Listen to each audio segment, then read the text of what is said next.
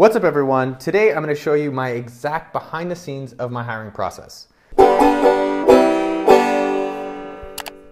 So recently on okdork.com I wanted to hire an editor, and if you can see on the screen I spelled it wrong. So I want to show you how I got from nothing to where I'm able to hire someone who's very talented, very skilled, an A player some people may call. So here's the first thing I do. The first thing I do is I write down the list of tasks I want that person to be doing. And what I've noticed is that if you ever hire someone and you're not clear on what you want them to be doing, you're like, though I kind of have them want, you're generally going to set them up for failure and set yourself up to having a shitty person. So number one, make a list of the tasks. Updating content, planning this, scheduling that, whatever it is, make your list, number one. Number two, write up a damn good job description. Think about it this way, like if you dress like a scrub, do you think the person of the opposite sex is going to be turned on by you? Probably not, right? But if you're dressed sexy as fuck, like they'll be like, damn, that person looks good. So, and you know, let me give you another analogy. If you put in a lot of work on writing your job application process, like you will get a better quality person. It's whatever you put into it is what you're going to get out of it. Because if I'm a really good quality candidate and I see a shitty job application, I'm like, nah, you know, there's a bunch of them that are like, hiring shitty people, come join us, right? So how are you going to differentiate?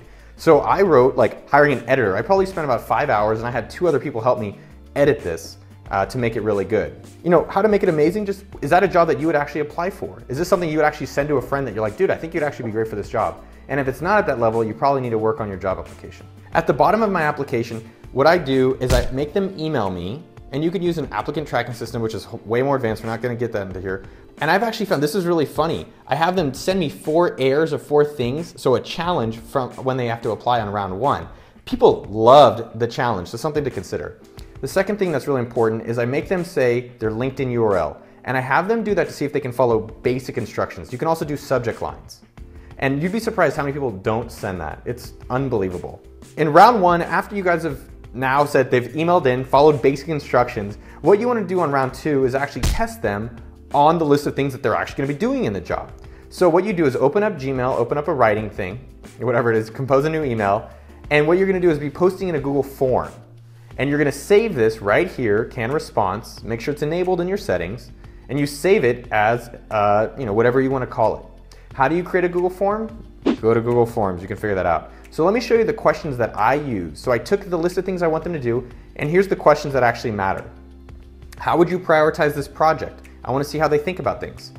I have a certain numerical goal for my podcast. I want to see how they like structure numbers and things like that. I want to see how creative they are. Get a hold of Jeff Bezos for my show. Do they just like say, hey, tweet Jeff Bezos? Or do they give me his email address and actually have put in the work? It is so obvious who the 1% are that are actually putting in the effort to get the job. And those are the ones that you should be considering. Write an email. I'm seeing how their communication style is. Some people actually said, I don't think you should be in Fast Company. And it's like, okay, delete. Make copy of this article and leave comments. A lot of people couldn't figure out how to make a copy.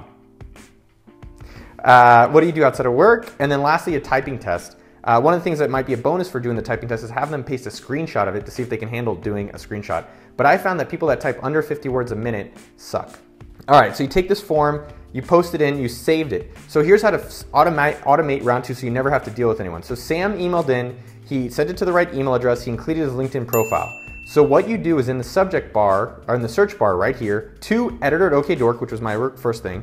Secondly, it has these words, linkedin.com/in. So now what you're doing is going to create a filter. So you click on this, you create a filter. Let me just show you. Create filter with this search. And in this, you're going to skip the inbox, apply a label, and then choose the canned response you just wrote and create this filter. Now when anyone emails it, I don't even see them. I don't even see them. All I did was that in my form, right here, in responses, I just say notify me when someone submits. So I haven't even seen anyone at all. So we've had almost 70 people apply. I haven't seen any of them. I haven't had to deal with any of them. And I'm sure literally hundreds emailed in incorrectly, so they didn't get the autoresponder. So now that's round 2. So for round 2, let me show you how I filter through and make sure I'm not a racist. The first thing I do now when I'm trying to filter through these people is I hide their name and anything personally identifiable about them. Because I can't tell you how many times if I see like, you know, oh, it's a person I might know or anything like that, you gotta hide this completely. So as I'm deciding this, a lot of times what I do is I look for ones that are objective, binary, yes, no, so it's easy to filter out all the losers. So what you could do is like for the words per minute, what did I ask specifically? Put in the number. So this person put in a URL. So this person's not gonna get a job anymore, not with me. This person, put in a URL. Did not say put in a URL. And you're like, no, that's kind of harsh. Exactly. If they can't follow basic stuff now, imagine working with them when you're like, can you do this? They're like, yeah, I did the other thing that I did. Stupid. Don't hire that person. All right, anyways, you're gonna get down to probably around 5 people. So I look at this, number one, anything binary, it's easy to filter through. Then you have to look through like writing. Is that an email that you would like? And the other questions to see how you like. I took the last 5 people and then I actually gave them another competition. So what I did is round 3, I actually gave them a real task of something fully that they would be doing. And let them know that, hey, if you finish this and do well, they'll be able to talk to you. So give them a real task. So for this one, it was like, I have an episode with Jason Fried. I want you to send me a Google Doc with a guest post that I could post on my blog or potentially another blog.